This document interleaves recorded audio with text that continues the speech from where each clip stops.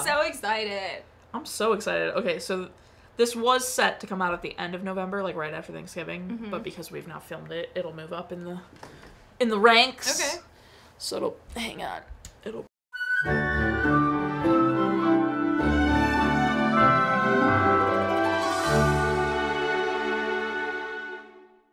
Welcome back to Everyday's Movie Ever. My name is Jess and I'm watching Everyday's Movie Ever. Today we have Nadine, yay! And we're gonna be talking about Ice Princess. This is Nadine! Hello. She drove so long to get here to be in this video today. And she's also an ice skater! I am. And wanted to be in this movie really bad, so that's why she is here today. Thank you for being here. Thank you for having me. Yay, I'm so excited. Let's talk about Ice Princess. Ice Princess is a 2005 theatrical release. It's directed by Tim Fywell, cinematography by David Hennings, editing by Janice Hampton, music by Christoph Beck, and it's written by Hadley Davis. The film stars Michelle Trachtenberg, who plays Casey, Joan Cusack, who plays Joan, Hayden Panettiere, who plays Jen, Kim Cattrall, who plays Tina, Trevor Blumas, who plays Teddy, Kirsten Olson, who plays Nikki, and Jocelyn, who plays Tiffany. Hayden Panettiere did a bit of her own skating, but Michelle Trachtenberg trained for 8 months and did a ton of her own skating. She was also one of the only adults of the kids on the film, so like Hayden was still underage, but Michelle was 18 or 19, I believe. And so she did a lot of like 20-hour days because she was allowed to be on the ice a lot longer than the kids. She did sustain some injuries, but for the most part, stunt doubles did all the falls in the movie, except for a specific move, I guess, that would have been too obvious, so I guess she did it. I have no idea what move it is. It wasn't specified. This film did have a $25 million budget and made $27.6 million in the box office, and has a 52% on Rotten Tomatoes. I thought the camera work was beautiful, but I think that with the more advanced skaters, they followed them pretty nicely, which was really good to see because it's actually not the easiest thing to do. You've got a lot of dynamic movement, and I thought they did a really good job with that. I would agree. I think a lot of the movement in the film in general was well done. I also think while it wasn't like the most advanced or gorgeous or artistic lighting or anything in that regard, it was still beautiful for the film they were making, especially the lighting they used in the ring during her last dance. Like the lighting they use complements her dress that she's wearing so well. It always makes it just so stunning. But the camera work, I agree, especially. I mean, when you watch the Olympics or any figure skating, it's insane to watch these cameras follow them, but obviously these cameras are on the ice with the skaters, and it kind of is a little bit reminiscent of, I watched Miracle in August, and that was, we were in the ring with these hockey players. It felt very much like that, which was exciting to see in this movie. Yeah. First of all, starts with a banger. No One by Allie and AJ. It goes hard, straight to the heart. I forgot it started with that. So I started the movie and I was like, No One by Allie and AJ? Yeah. And then they really whip out some classics. They got some Jesse McCartney in there. I also thought the score was really, really nice. Yes. I've always loved the music in this film. Even as a kid watching it, it just kind of strikes somewhere. It's really, really good. But I think that the tone and everything, even with the score, it matched a lot of just Casey's overall energy. Yes. And what skating kind of feels like. So yeah, absolutely. I like the way they did it. Yeah. I love the score, especially I think any scene where she's skating that isn't obviously like, this is how it feels, even though that song is fire. But I love the actual score because it's assists in all the right places. There was never a moment of music that I was like, this is too much. Like, what are we doing? Yeah. But the moments of like actual diegetic songs, you know, like the Allie and AJ song or the Jess McCartney song or whatever, sometimes in like teen movies, whatever it is you want to call it, young adult movies, it can feel very like, all right, you put this here just because it was like the star of the time or whatever. But all of them felt like very appropriate to me. It was like, okay, yeah, I buy it. It's a nice moment for that. Like, it's not a terrible moment. And then the serious moments or whatever had the appropriate score and stuff like that. Yeah. So I would agree with you. Yeah. 100%. I love also the song that there's 2 songs that she uses in her program. So the one that she uses in regionals and then when she goes to sectionals. I think those 2, the lyrics especially, kind of speak to what she's going through and what she's feeling. And I absolutely love those 2 songs. So. Yes, I agree.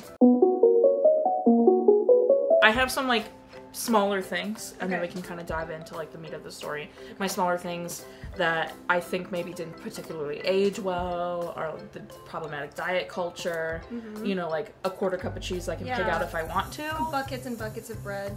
Yeah, like that stuff is obviously sad, problematic, was pushing that whole idea. Especially because it wasn't like a movie where the lesson was, no, you can't eat whatever you want as long as you just work hard or whatever. Yeah. It was just part of the, no, you're just not gonna eat to be a figure skater, basically. Which I wasn't crazy about. That did not age well. It was probably part of, you know, it was part of that whole culture of the early 2000s, which was like, you have to have a stick, straight, thin body, period, end of discussion. So that didn't age well. I wasn't crazy about that, obviously. But it's a couple tiny moments in the grand scheme of things, just like a lot of other stuff didn't age well. I do think, like, as much as I love these stories, the no mom, I'm throwing away your dream moment could have been maybe not so much a no, I'm throwing away your dream, because it gets a little bit cliche, a little stereotypical, but it is definitely one of the more effective no mom, I'm throwing away your dream. It is. I do really appreciate it though. Like, I get that it seems intense, but... No, I love the intensity. Yeah. It's just, how many movies do we have? You're throwing away your dream. No, I'm throwing away your dream. Yeah. So it's like, it could have been like, why not no, I'm throwing away your dream. Why not, this isn't my dream. Yeah. Like, where did you think this was my dream? Yeah, I think it just goes back to where they were having a conversation at the dinner table and her mom was like, then you need to give me something now. I hated that. That made me so sad. You've given me everything, then you need to give me something now. Problematic. So, I think that's kind of where, going back to the conversation in the car, her saying, you know, giving up your dream is kind of... It's a totally appropriate and perfect for the moment. Yeah. I just am like, wow, couldn't it just be like, this isn't my dream though? Like, think about it. Yeah. It's really your dream. Yeah. It's not mine. Or the dream you forced upon me when I was really young. Yeah, yeah. How could I choose that I want to go to Harvard when I'm 5 years old? I've got so much to say about this mother-daughter dynamic. Yeah, so the mother-daughter dynamics. Obviously, everyone knows Joan and Casey is the main mother dynamic, but I also think it's important to recognize Tina and Jen are another mother-daughter dynamic in this movie, and the parallels and the different, like, the differences and everything being shown, and I think it's so important to see both of these dynamics. Yeah. And I almost like how they kind of did this whole interchange where, you know, Jen and Casey kind of switched places in a little bit of how their mothers are attached to their daughters. I really liked that. And they kind of gave up their roles to sort of switch the places in a way. So I really liked that. But Tina Harwood's character in general and the intensity that she has, I really like it. And I think that the parallel between Casey's mom and then Jen's mom, like, they're both intense, but they're in totally different two intensities. You know what I mean? Yes, but also they're both living vicariously through their daughters. Yeah. But so differently. Yeah. So I think, like, the dynamic of the daughters almost switching in, I don't know, I think that really kind of highlights the weakness and the wrong in doing that to your kid. So I really like that. Exactly. I also, the moment between the moms, I will, like, it always gives me chills when Joan says, you know, she'll do it the right way. I'm like, listen, you're against Joan for a lot of the movie because you're like, you're kind of pushing your dream on Casey, you're kind of like shaming her. Yeah. Oh, that's my other thing. Yeah. Joan has girl-bossed into feminism so far, she became sexist again. Yeah. Because and her whole, like, I would die if I saw you in an outfit like that. And it's like, girl, you went past feminism back into sexism. What are you doing? No, and she was like, those dresses are actually very aerodynamically sound. And, you know, like, I don't know. I agree. So, like, for her to be so far, like, you have to be educated, you have to use your mind, we're strong women, we're past those days. It's like, but okay, what if women want to wear those things? Yeah. So, like, the whole point is to accept all parts of women, and women are equal, period. So they can be in pink frilly things, or they can be in suits and like who cares? But she went so far, Pat. She overcorrected it back into sexism. I did not like that. But and she undermined and really kind of sort of dismissed a lot of Casey's passion towards the sport in general, and that is just something that is very hard to watch. And what I also hated was, what's the shelf life on being a pro athlete? It's like, okay, but like also being a pro athlete's nuts. So like if she's passionate about it, like that's one of the hardest things you can do. It's worth it. And she can be also her being like, Harvard's not for, well, yes it is. She could go to Harvard at 50. Like, what are you talking about? She could go to, you could go to Harvard right now. Joan, you keep saying you missed your chance. No, you didn't. You could go to Harvard if you applied and got in. You could go in right now. Yes, you but could. Casey being able-bodied and athletic and being now, like in love with skating. Right, exactly. What I love is like Tina, like it's framed in the movie as like, Tina's supposed to be like this villainy, mean woman, and her mom is like this loving, like supportive of her certain aspects or whatever.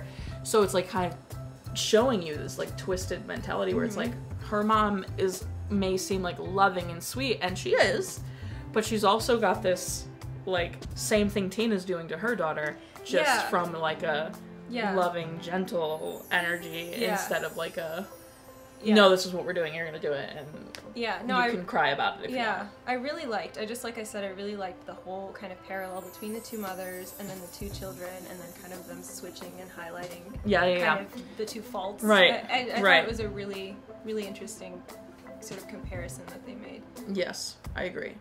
And I liked that you see the weakness in both the moms as well, where like Tina cheats. Virtually, by giving her the new skates. And that, like, and there's nothing, like, more heart-shattering than Casey's skates, Mom. Oh my god. And, like, she doesn't even get to finish the sentence, and then the bells ring, and then the two just have to separate. Because nothing else has to be said. She's like, I know what you did. You know what you did. Why would you do that? It's so powerful. And Hayden Panettiere. Forget about it. I could go all day about her acting and her ability in this movie. She did a phenomenal job. Anyway, story-wise, I know. Do you have anything else you want to say, mention about these two mom-daughter dynamic, the whole... No, I just really hate that Casey's mom sort of dismissed her too many times. That does not feel good. Especially when Casey's trying to work her best to support herself to do it. That's not easy. No. Especially with how late she's joining the sport. I feel a lot of that. A lot of this movie kind of mirrors my own life. And so I know what that's like. So I'm happy that the mother ends up coming around, but it's hard to have to like see her work so hard just to get her mom to like watch her for 10 minutes and then change her mind. Well, the scene where she's like, just come see me skate, and she's like, I can't. I'm like, yikes.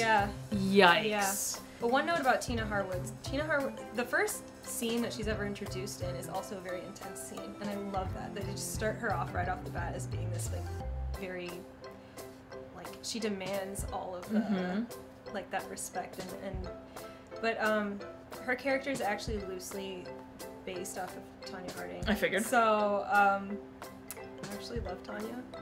So I have she was an incredible skater. I have a little bit of a bias with that, but I love Tina Harwood's character in general. Like, I'm like, there's this whole stigma and these sort of judgments against her, but I think the way she worked so hard to cultivate her own community and her own rink and to do what she's doing, even though she's doing it vicariously through her kid, I mean, it just shows that, like, her one of her main loves is the rink, and it is her sport, and I like how it shows the hard But you work. can also, the scene where you get to see that she has absolutely learned and grown is when she was like, there's not a minute that I don't regret it and wish I could go back and not do that. Which is like, that's good. You've seen she learned from the past, read, mistake, whatever you want to call it. And you can tell she's just passionate about skating. I love watching her on the ice too when she, just kind of in the shots where they show her instructing, I kind of liked sort of her demeanor, but the one thing I didn't like was that they never showed her on skates. And I'm like, I mean, I get it, it's really hard to train people, but she is like the coach, and it would have been nice even to just see her standing still in the skates. I wish that we could have seen her. I don't know, I mean, maybe Kim Cattrall just didn't want to be in skates. I don't know. Possibly. Yeah. As much as I love Michelle Trachtenberg, I think Hayden Panettiere steals this movie. Oh yeah. I was about to 100%. Michelle does an incredible job. Yeah. Hayden blows everyone out of the water. I mean, yeah. I couldn't stop, like... And you have powerhouses like Kim Cattrall and Joan Cusack in this movie. Yeah. And Hayden Panettiere is out here stealing the show. Yes, she did a phenomenal job. I mean, her acting, but also, I think, just watching from the eye that I have, her technical ability out there skating was better than Michelle's. You can even tell in the movements and her body and just the awareness that she had, and also just the intensity of the way she delivered her scenes. Some of those scenes, she did a really, really good job. But I really appreciated it watching her as a skater, watching her doing the skating. I think she did a wonderful job. I'd have no idea. Yeah. She just steals the show. I also think the next best person is Kim Cattrall. Oh, yeah. Like, again, Michelle and Joan, incredible. Yeah. But Hayden, Kim Cattrall. I mean, how did they even get Kim Cattrall to do this is what I want to know. I think Kim Cattrall was, like, really wanting to not do things that were Sex and the City. I think she was like, I have Sex and the City, but I also want to do other things. I don't want to be Samantha Jones for my whole life. Yeah. So I think she wanted to break off and do stuff, and got this opportunity and was like, it's an interesting character, I'm sure, because it is an interesting character. Yeah. And man, did she run with it. Yeah, it was really, really good. Both of that, especially the scene in the hallway where they really actually, because for the most part, the scenes are like Jen and Casey, Tina and Casey, Casey and Joan, and then like the one Tina and Joan moment. Yeah. You don't get a lot of Tina and Jen, only the like, Jen, no, don't do that, or fine, Jen, you can go do this, or whatever. That's the real moment you actually get them being like a mother-daughter, whatever. And they put those two powerhouses up next to each other. I would like kill to be on that set in that moment. Yeah. Just to be like, I would have been glued. Every take, I would have been like, oh my god. Yeah. This is incredible. Like, I'm watching two masters. I'm sure it helped Hayden having Kim, who's also, like, she's an incredible actress. Yeah. People can be all like, well, she was Samantha Jones, all she did was... No. She was incredible as Samantha Jones, period. But, like, she's, obviously, this is nothing like Samantha Jones. Except maybe the bossy, like, in power part of it. Yeah. Just the leader, sort of. Right, the leader aspect of it. But I think they probably, like, fed off of each other, and it made it, like... Yes. That scene is so good. Very good scene. I felt like the ice sounds were very realistic, and I really appreciated that. So the taking off, the landing, a lot of the edge sounds, I think they did a really good job with it. So. Anytime a parent has a mentality of like, well, you owe me because I raised you. Yeah. Personally, disgusting. You decided to have the child. Child did not decide to be born. Yeah. That's how that works. Yeah. It was a really, there was just this like sinking feeling even just watching that scene. Then you need to give me something now. Like that's... Well, and the whole concept, like, it's also like toxic for Joan because she has this whole idea that Casey's had this terrible life because she wasn't able to give her all these things. Yeah. When you fed her, you nurtured her, you loved her, you gave her room to grow, like, that's all she does need. Yeah. She doesn't need some big fancy whatever or some fancy whatever. They don't address, like, a father figure at all. I thought they were going to say he died or something. I was ready for a parent death. No. So we don't know, but there's obviously this absence in, she doesn't really,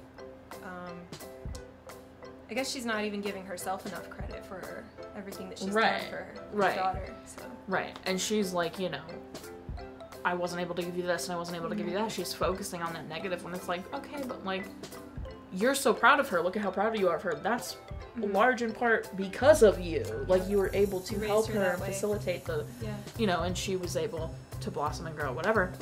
So then, for Casey to turn around and be like, you gave me everything, you've given me everything, like, is beautiful and shows the bond and how much they do love each other. But then for Joan to go and be like, okay, well, give me something now. No.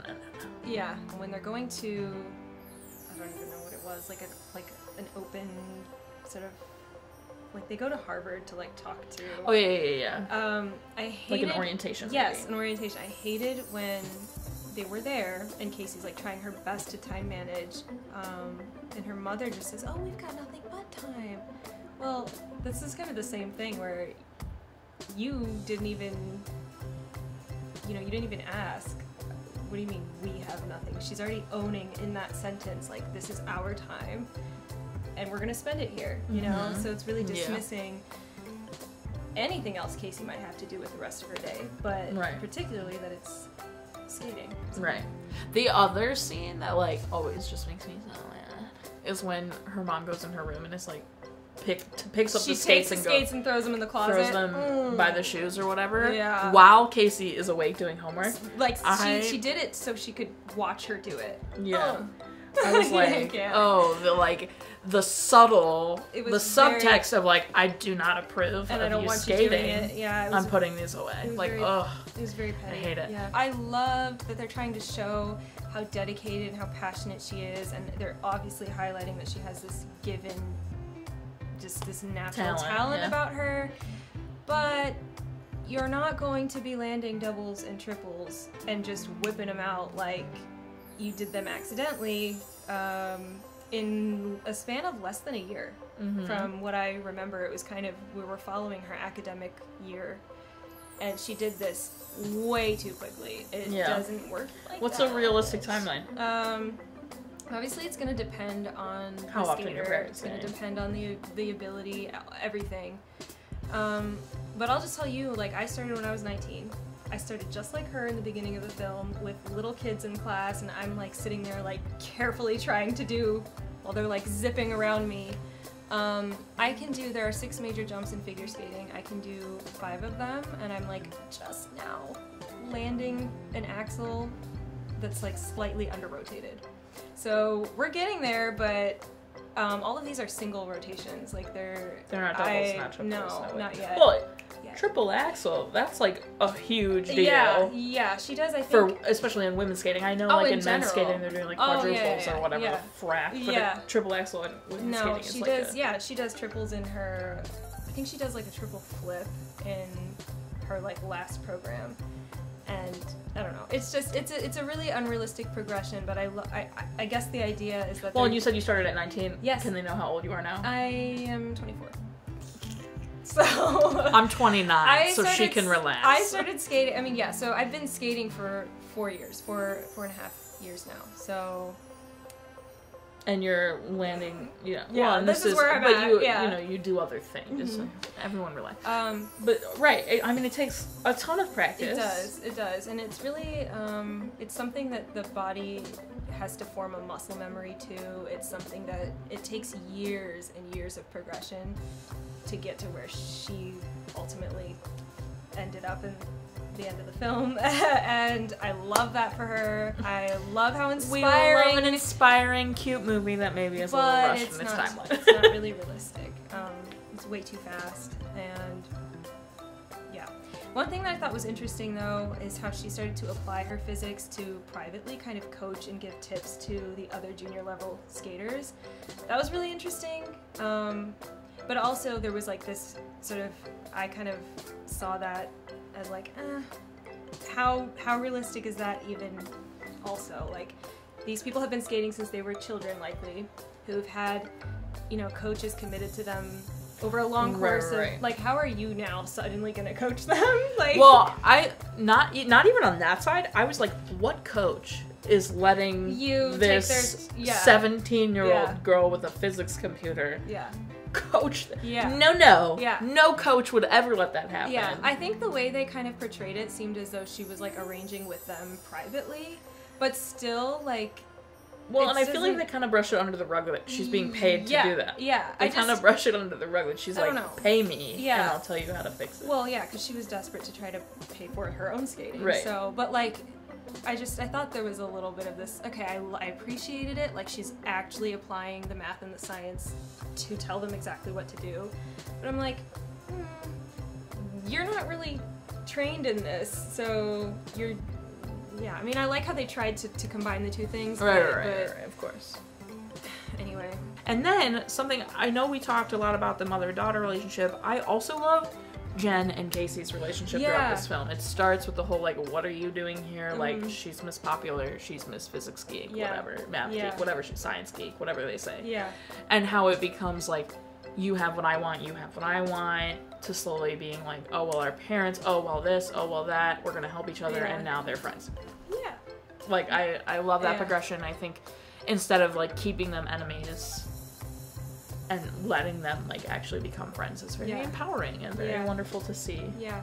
And it kind of, they almost break their own eyes in a way. Like, they kind of, there's already this, like, preconceived, like, oh, she's Miss Popular, and I'm, you know, but then they end up coming down to their level together, so.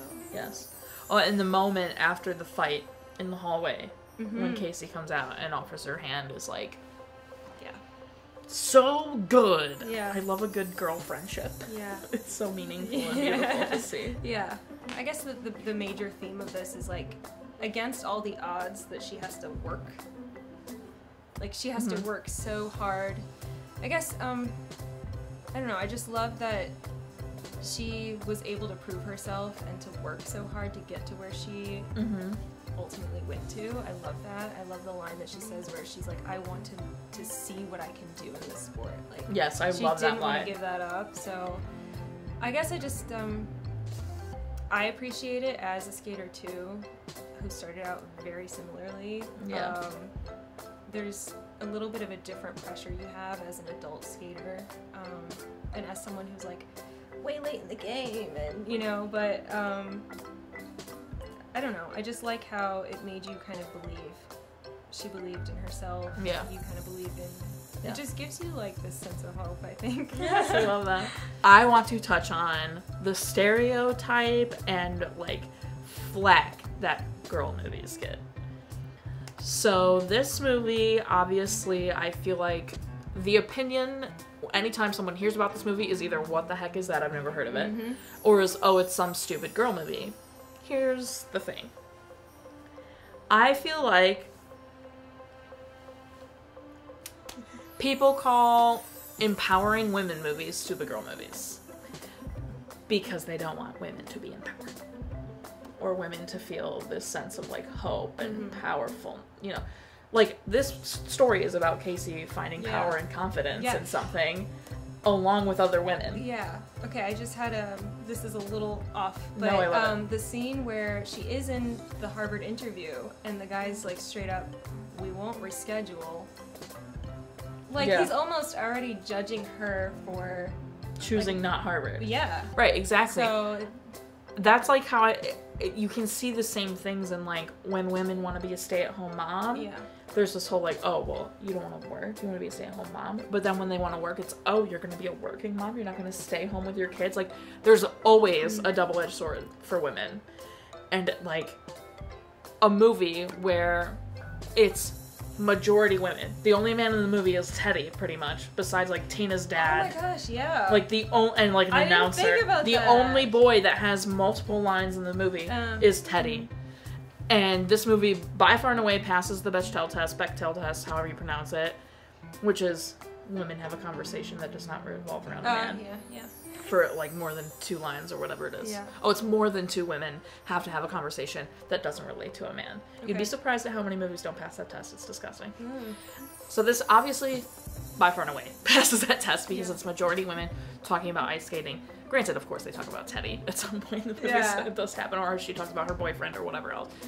Oh, and that one dude that, like, she talks to at the party for, like, 2 seconds. I guess there's another guy in the movie. But the whole point is, this is a very women-centered, finding your power, finding your confidence, friendship, love, beautiful, mother-daughter, whatever. And movies like that always get pooped on for some reason. Because we live in some, whatever, patriarchal society. We'll get really deep about it. But, and I hate that, because this movie is actually such a beautiful story, both from mother-daughter perspectives, from friendship perspective, and from a solo finding your power, finding your confidence, finding your passion perspective. That, like, blossoming, coming of age, whatever, so much is happening in this movie deeply. And people just want to write it off as like, oh, it's just a girl movie, which is disgusting, and I hate it, and I just needed to say that. I also always cry every single time when she sees her mom in the audience. Oh, every single time. Listen, I cry in many scenes because the scene between Tina and Jen, super emotional. I didn't cry this time, which I feel like I normally cry. Yeah, no, I cried. I did. Oh, yeah. Well, because a lot of this really. It's in a special place in my heart because I see a lot of myself in this film. Yeah. But it is. I mean, even somebody like you watching it, it's powerful enough to sort of. Yeah. Like you transcend the fact that I'm not an ice skater. No. I mean, like you can. The emotion is there. Yeah. And I think that it's powerful enough to like make anybody cry. So. Yeah. What do you think of Ice Princess? I mean, obviously I'm coming from a little bit of a bias, but I absolutely love this film. I think it was done beautifully. I think the camera work really supported, the setting itself is a difficult thing to film anyway. I think the actors did a brilliant job. The music was great. The themes, the story, everything. I'm only nitpicky about a little bit of how... The technicalities of the skating. Yeah, and just... Which is funny, because I'm always nitpicky about the technicalities of the film. So. But I think it was stunning, and I've loved it ever since I was a kid. Nothing's going to change about that. Yeah. It's a great movie. Yeah. I also really enjoy Ice Princess, obviously. Is it the greatest movie ever made? No. Because it's what a is? Family movie. What is the greatest movie ever made? And if anyone in the comments says Citizen Kane, I'm gonna riot, but it is I think it's effective. Yeah, exactly. That is a perfect word. I was just gonna say, I think it's a movie that everyone needs to see. You just need to see it, okay? It's touching, it's funny, it's hopeful, it's beautiful. It's a beautiful film, especially for anyone who's ever like had a dream and wanted to go for it, which is like everyone. So like, maybe not everyone. Some people don't don't find a passion, and that's okay. But it's a good movie. It is. What would you rate it? I would definitely rate this 10 blades out of 10. 10 blades out of 10? Let's see it. All right, my final rating is 7 blades out of 10. Mostly for technical reasons. Right. I mean, I would like notch a little bit, but I just love it too much. No, come on. So nostalgia. I'm a big nostalgia. Always plays a factor. So mine is 7 blades out of 10. Our total movie count is somewhere on the screen, not here, but in editing it will be. And then I cried. So our total cry count is.